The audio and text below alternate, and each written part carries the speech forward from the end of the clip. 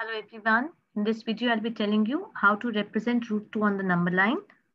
Let us see how much is the length of root 2. So let us suppose that OAB is the right triangle, right angled at A, such that angle OAB is equal to 90 degrees. And I take that the length of the two sides that are at right angle to each other to be as 1 unit. So I take OA is equal to AB is equal to 1 unit. Let us see how the triangle looks like. So I have the triangle OAB where OA and AB are both 1 unit, and this angle OAB is equal to 90 degrees. Now, because this is a right angle triangle, can I apply Pythagoras theorem? Yes, by Pythagoras theorem, what will I get? I'll be getting that OA square plus AB square will be equal to OB square. So how much was OA? I had taken OA to be as 1 unit. I took AB also to be as 1 unit. So I get 1 square plus 1 square is equal to OB square. That means 1 plus 1, that is 2, is equal to OB square. So if OB square is equal to 2, how much would OB be? OB will come out to be root 2 units. That means that in a right angle triangle, if the two arms containing the right angle are of length 1 unit, then the hypotenuse comes to be as root 2 units. So I'll be using this concept to represent root 2 on number line. Let us see how do we do that. So let me draw the number line first of all. I draw the number line, I take a point and I take another point and I join them with the ruler.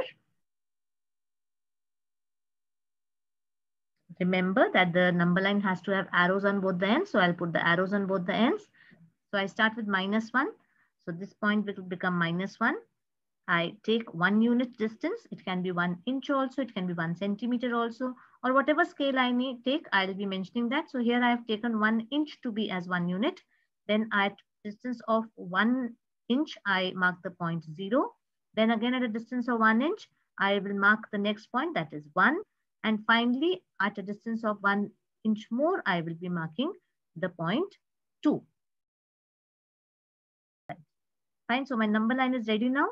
Now I mark the point 0 as point O. And I mark this point 1 as A. So I have got the base of the triangle OAB, which was 1 unit. Now at A point, I will draw 90-degree angle. I know how to draw that. I have made an arc cutting the baseline at both the ends. So I mark it as point P and Q wherever this arc has intersected the baseline. Now with P as center and radius more than the radius I had taken, I make an arc with the same radius, and Q as center, I make another arc to intersect the previous arc at point, let's say R. So if I join now A and R, then that line that I get will be perpendicular to the line segment PQ. So I have got this perpendicular. Now I need an AB to be as how much? As 1 unit. So I have made the arc of 1 unit and I mark it as point B now. I have got point O, I have got point A, and this will be point B. I join O and B to get the right triangle OAB. Now, once this right triangle has been formed, how much is the length OB? I told you by the Pythagoras theorem that because OA is equal to 1 unit, AB is equal to 1 unit, then by Pythagoras theorem, OB comes out to be root 2. So if OB is root 2, so with O as center and radius equal to OB, if I will make an arc, wherever this arc intersects the number line, that point will be root 2 on the number line. So let us do that. So O as center and OB as radius, I have made an arc. Wherever this arc intersects the number line, that point will be marked as point, let's say C. Then this OC is equal to root 2 units. And the C point will be representing root 2 on the number line. So I repeat once again, what did I do? I drew the number line, OA is 1. And at A point, I drew the perpendicular. I have cut an arc such that AB is also equal to 1.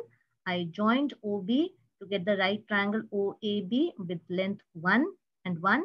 By Pythagoras theorem, I explained it to you that OB comes out to be how much? Root 2. So with O as center and radius equal to OB, if I make an arc, wherever this arc is intersecting the number line, that point will be point C.